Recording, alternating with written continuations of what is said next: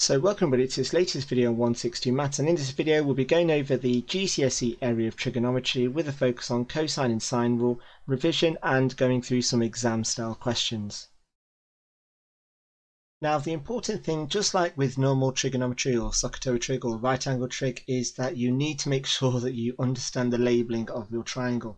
Now unlike with right angle trig or SOHCAHTOA trig, there is no right angle to base all your labelling that you need to do. So here you can end up with a scalene triangle, you can end up with isosceles or an equilateral triangle or so forth. So a good place to start when working with this is always start with the angle, which I'm just going to call this angle A. So just the top tip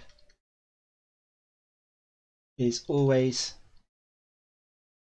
start with the angle. Now with regards to that, the key thing you need to remember is that if you are finding a length or angle, then label the angle capital A first, and if you are finding the area, then label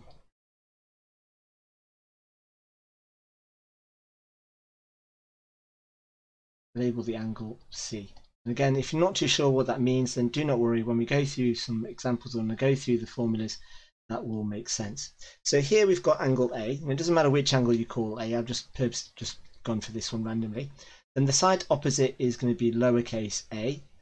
Then if I pick another angle, so let's go for this one here, and label that capital B, so then the opposite side is going to be lowercase b or b, and the third angle is therefore going to be capital C, and the opposite side is going to be curly cur. Now the key thing to remember is that when you are labeling, there's going to be things missing. So there's going to be certain angles that aren't labeled, that hasn't got a number attached to it, or it's not been asked to find. There might be sides that are again equally not labeled, not given the lengths, or you're not even expected to find it. That's fine. You don't need to label everything capital letter ABC and lowercase ABC. It's just a case of spotting this. And again, it's just as long as you know what to start with, what letters to start with, and where to start with, that's the most important thing. And again, whatever you've been asked to find, whether it be an angle or a length, I would always start by calling that X and then going through your ABC and then lowercase ABC, labeling it. So the next thing we move on to is the formulas and their versions. Now with the cosine rule, you'll have two variations. You've got this first variation, which is a squared equals b squared plus c squared minus 2bc cos a. Now one thing I would recommend you to do first is put brackets around the 2abc cos a, and the reason for that is just for using your calculator, just in case you end up with negative answers, but just make sure that you put brackets. I would always recommend you put brackets around the 2bc cos a. Now we use this rule, so use this when finding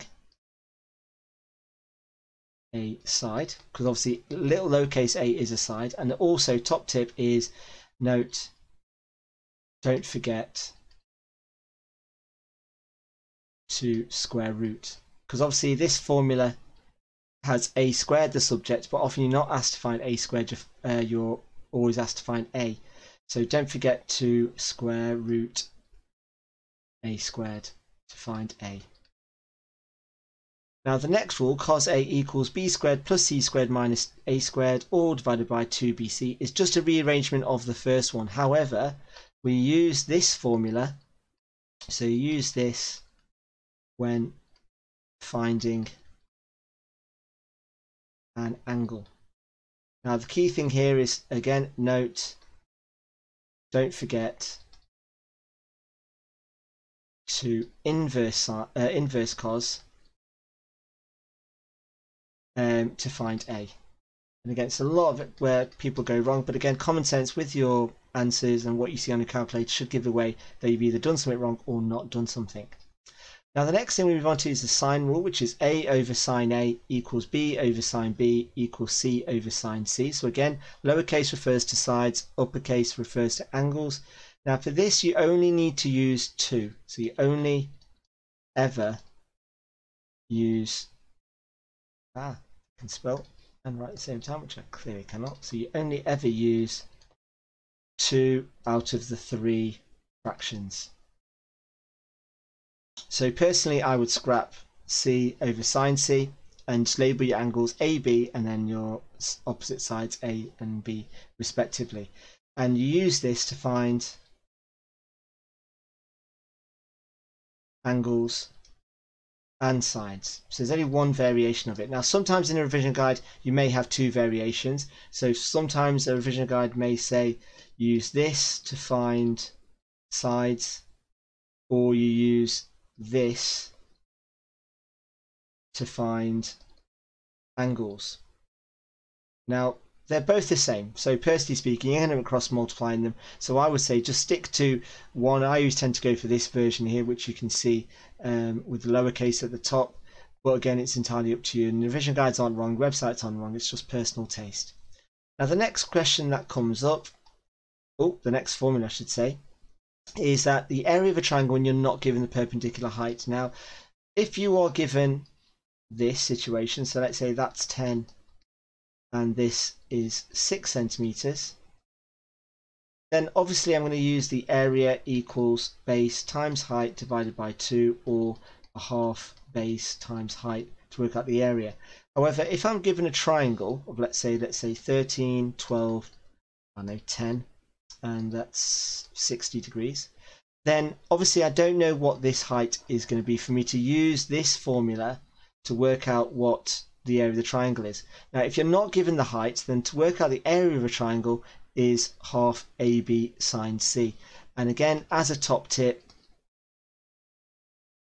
is start by labeling capital C first. So for example, if I want to work out the area of this triangle, then 60 would be my angle C, so that means that that's lower C, this is my A, and this is my B. So then substituting the values in for this particular question, lowercase a is 13, lowercase b is 10, and C is 60. And then I'll substitute those numbers into this formula, and boom, I've got the area of a triangle. Now another common question I get asked is, when do I know when to use the cosine rule and when do I use the sine rule? Now both allow you to find missing sides and angles in a triangle. However, which rule you use depends on the information that's given in the question. Now if you're given 3 sides and 1 angle, where one of them obviously is what you've been asked to find, so we call that x, then what we do is we use the cosine rule. So whether it be a squared equals b squared plus c squared minus 2bc cos a, or cos a equals b squared plus c squared minus a squared, all divided by 2bc, then that's absolutely fine. If, however, you're given 2 sides and 2 angles, where one of them is x, or one of them is the one thing you've been asked to find, then what you then need to use is use the sine rule. So that's the key bits of information that you need to decide which of the 2 rules you use, all's based on the information that's given in the question. Now some more higher mark questions may involve you actually using both to work out what the end answer is going to be, but just look out for those. But again, I would say 3 sides and 1 angle is always the cosine rule, 2 sides and 2 angles is going to be the sine rule, with again where one of those is going to be the thing that you're trying to find. Now another good top tip is always mark what you've been asked to find before you label the triangle. So first get an understanding, are you finding an angle, are you finding a side? Whichever side you're trying to find, then mark that with X, and then go through the stages of marking your A, B, C, in terms of capital letters to lowercase for your sides and your angles.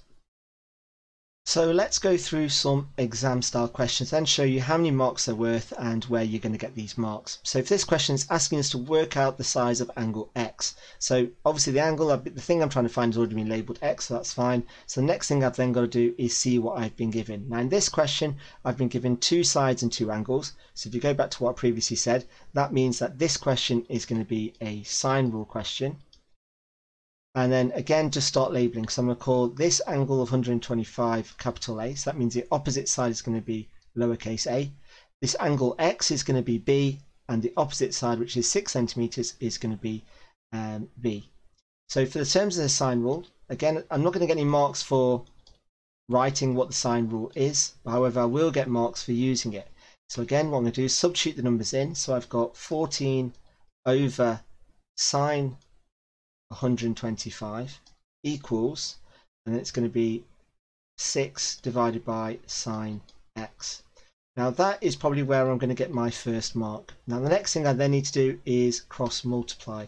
So I'm just going to multiply 14 by sine x and 6 by sine 125. So what that leaves me with is 14 sine x equals 6 sine 125. And then I just need to solve this for x. So I start by dividing by 14. I end up with sine x equals 6 sine 125, all divided by 14. I've got 1 there. And then finally, to work out what x is, I just do the inverse sine of 6 sine 125 over 14. And if I type that into my calculator, which I'm going to do now, and let's just bring that calculator in. And so I've got inverse sine, and then set up my fraction, and I've got 6, and then sine 125, close bracket, all divided by 14, roll across, close bracket, equals, and I get an answer of 20.6 to 1 decimal place. So I'm going to write 20.6 degrees to 1 decimal place. Now note how this question doesn't mention anything about rounding, so I can round it to whatever I want. Now because it's a decimal answer, I'll at least give it to 1 decimal place. But if you're ever nervous and there's no mention of what they want it rounded to, then you could easily just copy what's on your calculator. So I could easily write the answer as 20.5524791 and not have to worry about my rounding. So let's have a look at our next question. Let's have a look where the other 2 marks come from. So I would say you would get 1 mark for either of these 2 lines here. So either this or this would get you 1 mark, and then your final mark for your final answer. Moving on to our next example. So this example here, it says here is a triangle and we want to work out the length of PR. Now you can see PR has not been marked, but that is basically this line here. That's PR. And I'm going to work out the length, so I'm going to call that x. Now from this you can see I've been given 3 lengths and 1 angle, with one of them being x, so I'm going to use the cosine rule. Now also, as x is a side, I'm going to be using a squared equals b squared plus c squared minus bracket 2bc cos a. So substitute numbers in, let's just write down what we've got. So I've got capital A is 120, lowercase a is a. This is going to be b and this is going to be c. And again, it doesn't really matter which one you call bc because again, it's irrelevant. So here, looking at this, I've got a equals x, b equals 9, c equals 6, and capital A equals 120. So substituting these numbers into the formula, what I get is I get x squared equals, and it's going to be 9 squared plus 6 squared minus 2 times 9 times 6 times cos of 120. Now from this, I'm just going to simply type that all into my calculator. Let's get the calculator back. There we go. And just enter it in. So I've got 9 squared plus 6 squared minus bracket 2 times 9 times 6 times cos of 120, close bracket, equals, and it's 171. But then I need to remember to square root, so x equals the square root of 171. But also, if you think about it, is how realistic is an answer of 171 going to be? Well, not realistic, because the 2 sides I've been given are 6 and 9, so that's definitely not going to be the answer. So in here, the answer is going to be the square root of 171, which gives me an answer of 13.1 to 1 decimal place, centimeters to 1 dp. Now, we wouldn't need to write centimeter because it's already marked there. But again, where you're going to get the marks from is 1 mark for using the cosine rule with the correct substitution, 1 mark for finding 171, and 1 mark for your final answer. And again, there's no mention here of what they want the rounding to. So again, you could write down whatever rounding, as long as the number is correct, to whatever you want. Looking at our third example. So again, looking at what we're trying to find. So here I'm trying to find out what x is. So again, I label the triangle. So now this, I've been given 3 sides and 1 angle. So that's going to be the cosine rule. Now, one thing I did forget to mention is always make sure that the units are the same. Sometimes the little sneaky ones, you may find that the units for the sides might be different. So one might be in meters, one might be in centimeters, and always make sure that whenever you're working with the sine rule or the cosine rule, your units need to be the same. So always check. Now this, we're looking for the angle, so I'm going to label the angle A. So that means that 55 is going to be little a, and B and C are going to be 40 and 32 respectively. So labeling the points, I get little a is 55, B is 40, curly cut is 32, and angle A is X. So again, I'm going to use the cosine rule. So I'm going to use cos A equals, if I just write down which rule I'm going to use, I'll write it up here. So cos A equals B squared plus C squared minus A squared all over 2BC. So that's the rule I'm going to use. So if I then just go on and substitute that straight in, I get cos X equals, and it's going to be 40 squared plus 32 squared minus 55 squared, all divided by 2 times 40 times 32. Now if I type that all into my calculator, so let's get that back. So I've got 40 squared plus 32 squared minus 55 squared over 2 times 40 times 32. Now sometimes you may end up getting a negative number, which is absolutely fine. So I've not done anything wrong. I've checked the substitution, that's correct. So cos A equals minus 0.56 blah blah blah. I'm going to leave that on my calculator because that's obviously not my final answer. And so what I then need to do is do inverse cos of the answer, or alternatively I could just type that whole number in again, and I get an answer of 99.0. So A equals 99.0 degrees, and that's to 1 decimal place. So my answer there is 99.01 dp. Now if you did write a little 0 unit there, even though it says degrees, you're not losing marks. That'd be pretty harsh for you to lose any marks on that. So moving on to this next applied question. So looking at this is involving bearings as well, but let's just show you how we use bearings and this topic. So it says the diagram above shows 3 yachts, A, B and C, which are assumed to be in the same horizontal plane. So basically it just means they're on the same flat surface. Yacht B is 500 miles due north of yacht A. Yacht C is 700 miles, or I'm guessing miles, from A. Could be meters, but that's insignificant. And the bearing of C from A is 15 degrees. And the question is asking us to calculate the distance between yacht B and C in meters, or it is meters, that's what the M means, and to 3 significant figures. So as you can see, what I need to do is take this triangle out. Now what this question is asking me to do is find the distance between B and C. So that's this length here. Now as you can see, I've got a triangle. So if I just take that triangle out, this is X, that's 15, that's 500, that's 700. So you can see for part A, what I've got to do is I've got to use the cosine rule because I've got 3 sides and 1 angle. So substituting numbers into the cosine rule, and I'm working out a side, so I'm using A squared. So X squared, let's just write down what the values say. A equals X, B equals 700, C equals 500, and capital A is 15 degrees. So here, substituting those numbers into the formula, which again, it's always good practice to write out the formula, particularly if you're revising, just so it's a way of remembering it. And again, putting brackets around there. So what I've got, substituting all those things in, I get X squared equals 500 squared plus 700 squared minus 2 times 500 times 700 times cos of 15. So substituting that all into my calculator, so let's just work that out. So I've got 500 squared. Now don't be deterred by big numbers, it just means that my answer is going to be a big number as well, minus 2 times 500 times 700 multiplied by cos 15, close bracket, press equals, and I get 63851 point, let's get the calculator back up, 9216. And then what I then need to do is square root the answer,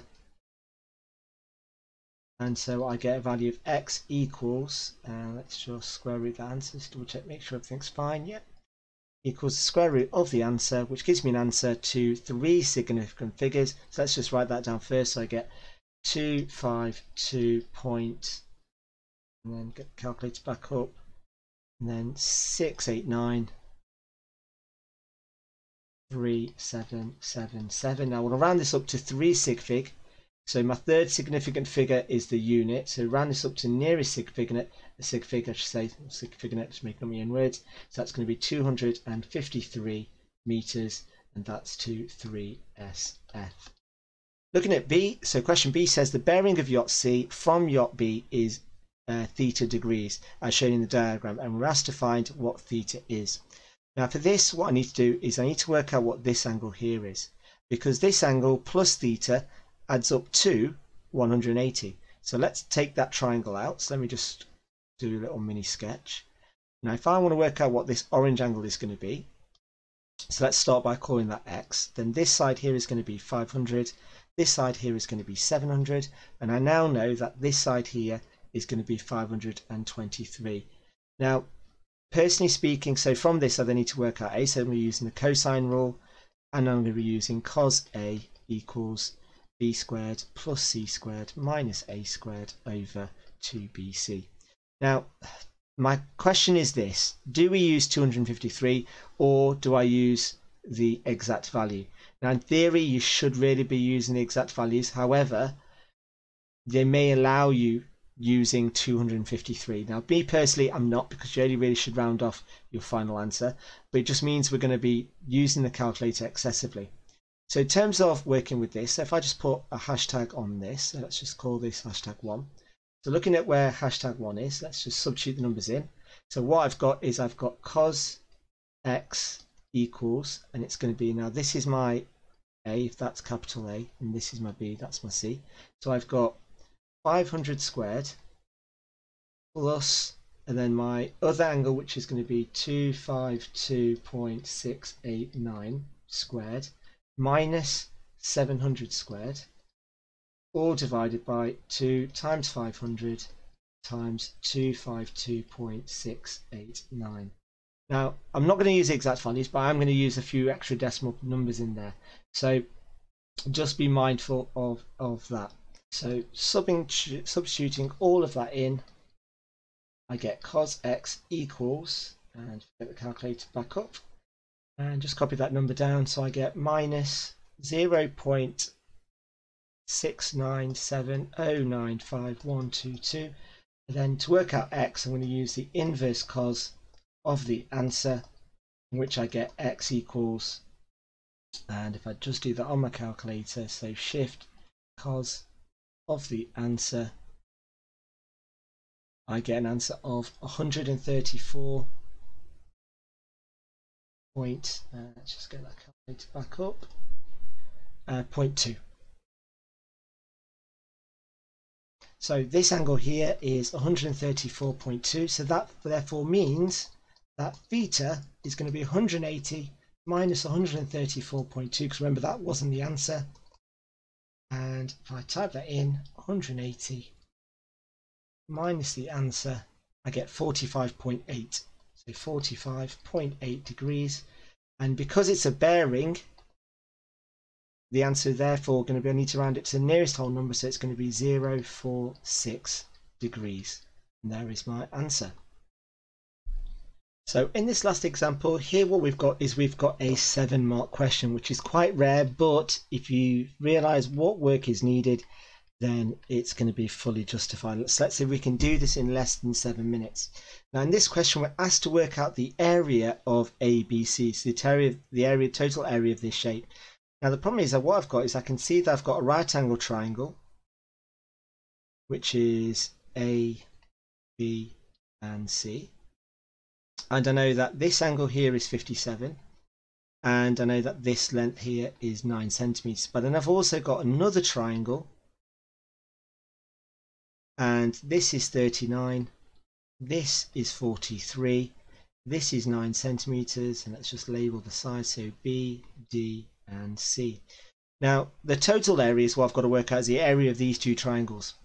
Now, to work out the area of a triangle ABC, then I need to know what this side here is. So if I just call this A, I need to know what B is. And in the second triangle, in order to work out the area of this triangle, then I need to know either this, which I just call X, or I need to know what Y is. Or I need to work out what this angle here is going to be. Now, in terms of this, it's pretty obvious. Let's go about working this. Let's start off with triangle ABC. Now, ABC is a right angle triangle, and we've got angles and we've got sides. But this, as it's a right angle, I'm going to be using SOHCAHTOA. So, knowing that this is the hypotenuse and theta is 57, and I need to work out what the opposite and the adjacent is going to be. So, looking at this then, finding O. So to find O, then the two bits of information I've got is that O and H is sine 57 equals O over 9. So O equals 9 times sine 57, which if I get the calculator gives me an answer of 9 times sine 57 equals 7.548. So 7.548. So that's what O equals. So this length here I've now worked out to be is 7.548. Now in terms of the adjacent, I'm going to be using cos, so that's going to be equal to find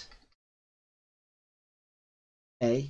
Then what I need to then do is do cos of 57 equals A over 9.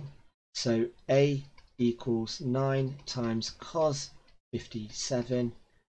And if I type that into my calculator, so 9 times cos 57 equals 4.901. So 4.901. So then this length here is 4.901. So that means that the area of ABC is going to be 4.901 times 7.548 all divided by 2, which gives me an answer of, and again let's quickly type that in, so 4.901 times 7.548. Alternatively, I could have just used 9 cos 57 and 9 sine 57. That would have been absolutely fine. To be fair, would have been more accurate. I think with 3 decimal places that should be fine. So that then gives me an answer of 18.49, and let's get down the other few numbers, 6374. So that's this area here. So this area I've worked out as being 18.496, blah blah blah. Now moving on to my second triangle. So I need to work out the area of this triangle here. Now, and let's just finish leaving that up. Now the area of this is going to be using half AB sine C. Now for this, I need to know what two sides of the triangle are. So I need to know what one of them are. Now what I need to also do is pick an angle of C. Now for this, what I'm going to do is I'm going to use this side as my angle C. So then that then becomes little c. This then becomes A, and this then becomes B. So labeling my triangle here, what I've got is that this is A, this is big C, that is going to be B. So what I need to do is I need to find out what X is, so I can actually get rid of that Y. So to find X, so looking at my second triangle, so let's just create a bit of space here. So to find X, what I need to use is use the sine rule. So for this, to find X, I need to use the sine rule. So I've got X over sine 39 equals, and then I do need to find out what this angle here is. So I can do that by doing 180 minus 39 minus 43. So if I do that on the calculator, 180 minus 43 minus 39, I get an answer of 98. So that there is 98 degrees. And so that's going to be 9 over sine 98. Then if I cross multiply, I get X sine 98 equals 9 sine 39, and then take the sine 48 over to the side, so x equals 9 sine 39 over sine 98. And again, if I do the calculator on this, I've got 9 sine 39 over sine 98. Got to close that bracket, syntax error, and that equals 5.7195. So 1, and it was 95. So what I've then worked out is that this length here is 5.7195. So from this, labeling the triangle, I've now got what my b is. So from this, I know that little a is 9, little b is 5.7195, and c is going to be 43 degrees. So then from this, and again this is becoming an absolute mess and everything's everywhere. So from this, I've got the area of this equals a half AB sine c. So it's going to be equal to a half times 9 times 5.7195 times sine of 43, and typing that all into my calculator, so 0.5 times 9 times 5.7195 multiplied by sine of 43, I get an answer of 17.553, and carries on. So then the answer to this particular question is going to be these two numbers added together. So the area is equal to those two numbers added together, so 18.496 plus 17.533 gives me an answer of 36.029, so that equals 36.0 centimeters squared. And there is my final area for A, B, C, D.